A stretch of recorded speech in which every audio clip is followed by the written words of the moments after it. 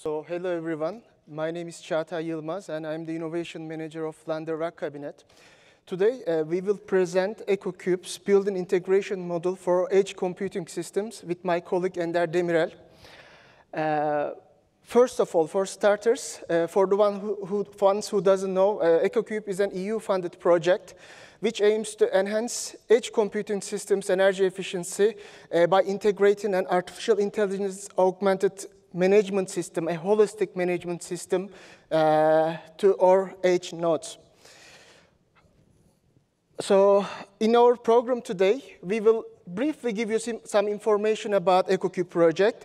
We're going to brainstorm and discuss about the challenges of edge computing. We are going to think about possible ways of integrating edge nodes into the buildings and microgrids if possible. And we're going to share some outcomes, and we're going to share the lessons that we learned. So, as mentioned, ECO-Qube is funded by European Commission, and it's been implemented by 11 partners all across Europe. And I think it's representing a good sign, because if you are going to north, everything is getting simple, especially about cooling. But if you are dealing with data centers all across Europe and the world, then it's getting more challenging. But from my personal view, besides the external temperatures, one of the biggest challenges in front of edge computing is the end user cases. Because if you go to hyperscalers, you usually deal with some experts who are expertise in cooling, in power electronics, in the virtualization layer of the data centers. But if you go to edge, you usually just work with smaller teams which has limited capabilities. So this was one of the first things which came to our mind to propose an artificial intelligence management system, a more optimized management system for edge data centers. So what we found, to be honest, 4 years ago, I started working in Lande. I've never seen a server or a data center before. I'm originally graduated from physics, but the first thing came to my mind. We are not really listening to the data centers. Like, yes, we listen. We just got some readings from some probes. But if you take a deeper look at how data centers are working, especially the individual subsystems like the cooling system, IT system, and power, they all act individually, and you are not basically bringing them together. Just an example, cooling system, you just get some readings from the thermal probes, and it doesn't care what's really happening in the data center, so it really trusts some thermal probes. And there is limited holistic approach in the market, like the software layer. We all discussed about it during the event. Usually software and hardware side, there are totally different words, and we are, I think, not so sufficiently successful enough to bring these two words together. And another personal opinion, most of these technologies, they are developed for hyperscale systems. So consequently, we are going to the end users. The loads are randomly distributed. We are not basically checking what is happening on the servers, if they are running in an efficient way or not, or the cooling, if we are providing adequate amount of cooling on the systems. So what we thought, let's listen to active IT components. Let's listen them, but not only trace them with some KPIs that I don't trust that much, like PUE, but we have to actually track them with different metrics, such as energy reuse factor, renewable energy factor, primary energy savings, carbon savings, and one of my favorites, work per unit of energy. We believe if we get the data from the active components, and if we track this data, this big data, and if we interpret it with the support of these KPIs, then we are having a better understanding of what is happening in the data centers. So to be able to make it, we developed an EDA, we say, environmental data engine, which is safely bringing together the IT infrastructure and the data center. So with the support of this system, and we're going to make it open source when we finalize it, you will be able to trace the KPIs that we are following in ECO-Qube project. And once again, it is an ongoing project. Once we finalize it, the system automatically itself will be sending the workloads to the right location with the right amount of utilization and the right amount of cooling and power. And another request, it was from the European Union. They specifically wanted us to make edge units more integrated to the building and districts energy systems. So by achieving so, we can minimize the dependency on the utility grid. We can integrate the data center into the renewable energy grids, and hopefully at the end, we will work fully with the battery system, the UPS system of the building, which is going to, I think, reduce the usage of the individual UPSs for micro edge data centers. And with this integration, you are relying on the cooling system of the building, which is more efficient, and basically you can directly send the waste heat to the building because all the system is integrated within a frame. And so we did it in Switzerland. In Switzerland, we have our partner EMPA, and EMPA is an ideal microgrid to try such an integration. And we have taken a refurbished ORV2 rack, edge node, and I would like to thank the Open OEM for this, for their support. And we kind of combine it with a state-of-the-art cooling and containment system. And this system is not working flawlessly, totally integrated to the buildings, energy systems that you can see here.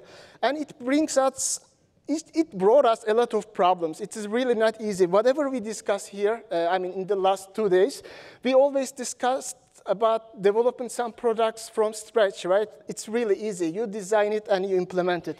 But if you integrate a data center to an existing building, everything differs. There are so many variables, the water temperatures, regimes, and so on. So we integrated that, I don't know if you can read it, but in the middle there is a data center layer. It was totally new, and this was the challenge that we tried to solve. And we also tried to address it with the standards that we already followed. But hopefully, at the end of the project, we're going to provide the end user some guidelines. Whoever wants to integrate some data centers into some microgrids or buildings or districts, hopefully our guidelines are going to give us some less challenging times rather than us. I want to give you an example. We always talk about resilience, and once you want to integrate a data center into a building, then you are basically carrying the same risk that the building is also having. So the water regime that on the top side you can see can change due to any failure. So you have to kind of integrate your risk management systems and include the risks that you are getting from the building as well.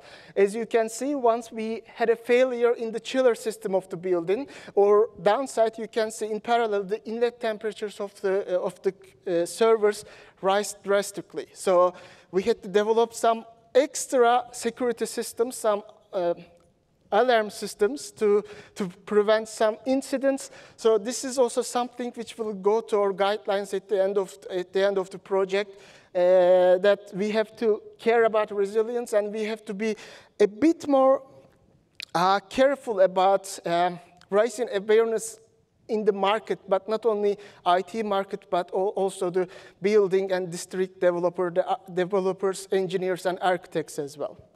They have to know what we need.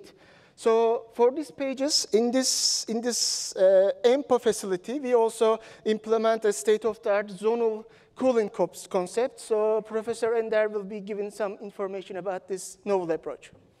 I will mention about the thermal structure inside the data centers, because we have 3 pilot sites, so we have to prove the technology on these sites. You are seeing the 3-dimensional geometry of BitNet data center, which is located in Istanbul.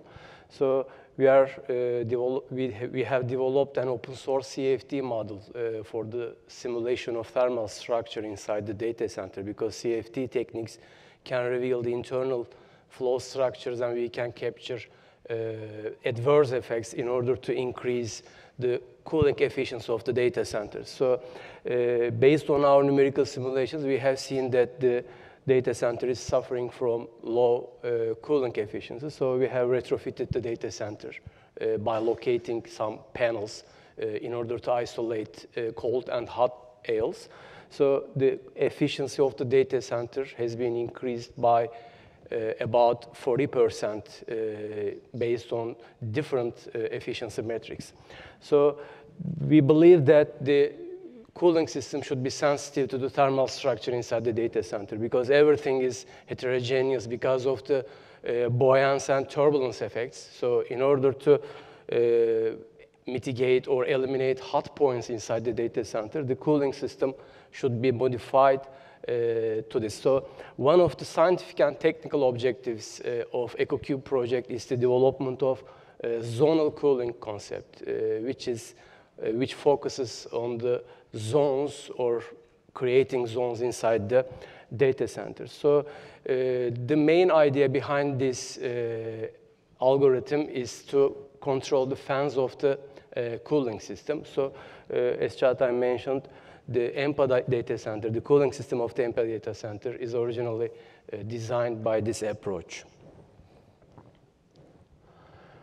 So in order to develop the zonal cooling concept, we had to develop a fan-driven data center model.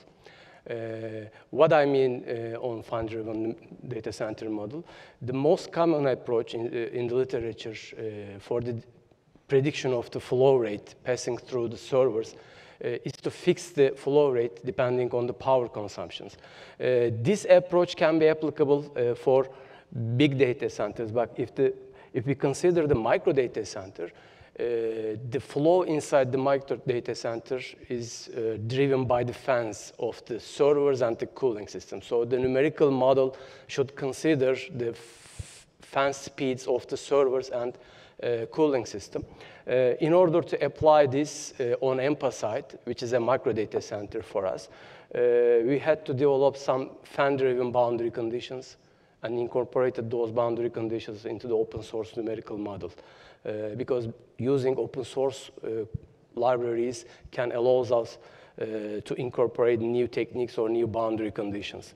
So at the end of the day, we can control the fans of the servers and fans of the cooling systems to drive the flow from the cold and hot aisles. We believe that the pressure difference between cold and hot aisles are the main role for the cooling system.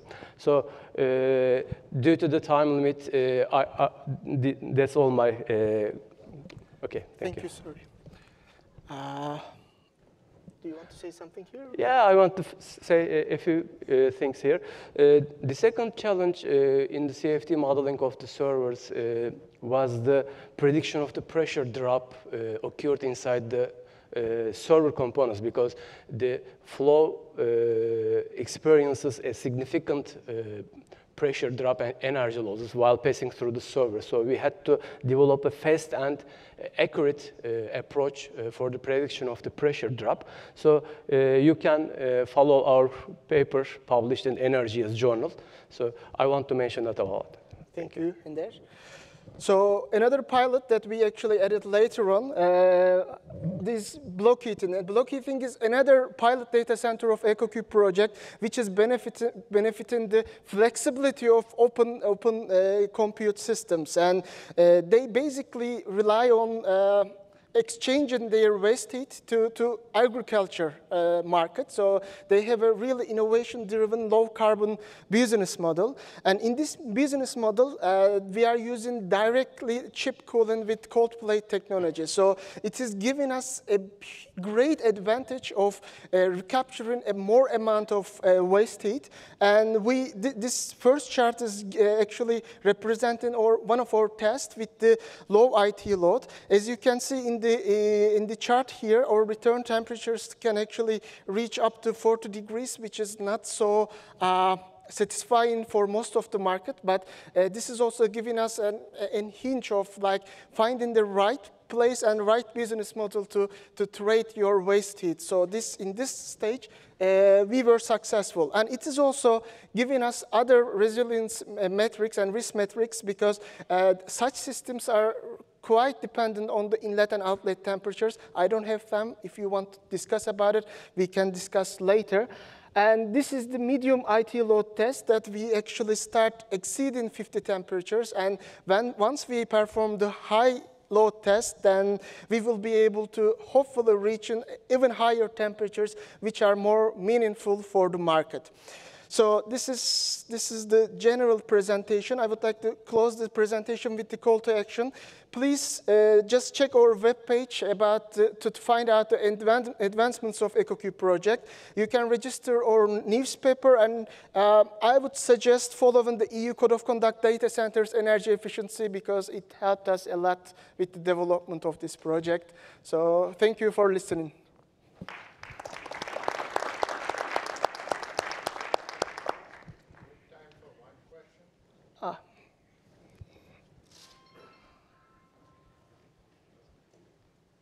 Hi, great work. Thanks for presenting this. Do you see any shift in the regulatory environment in Europe or elsewhere that was that a motivator for your work, or is the regulatory environment relatively static, or can you make predictions about how it might change that might affect us?